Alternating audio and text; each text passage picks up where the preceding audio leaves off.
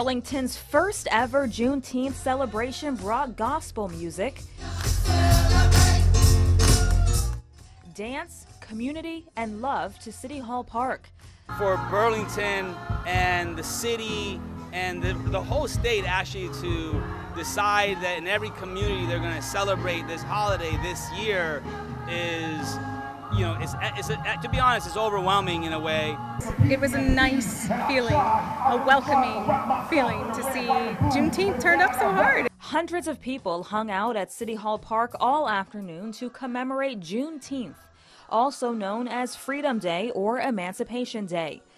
On June 19, 1865, the last of the nation's enslaved people learned of their freedom, nearly 2 years after President Abraham Lincoln signed the Emancipation Proclamation. I could just imagine the jubilation of coming out of slavery and finding out a document has been signed that says you are free. Oh my God.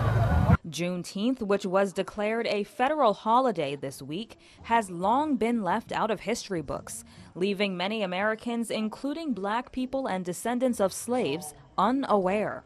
I hate to admit it, but I really didn't know much about Juneteenth until the last few years, and so it's just nice just to know our history and just be able to experience this. I didn't know what Juneteenth was, actually, even as a Black person in America, until college.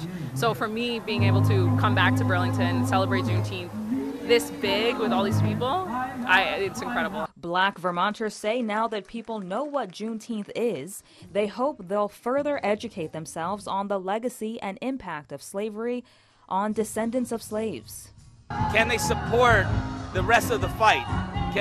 Ending the school to prison pipeline, ending economic disparities, helping us have that conversation around reparations. And Burlington's Juneteenth celebration will end with a dance party right here at City Hall Park from 9 to 11 o'clock tonight.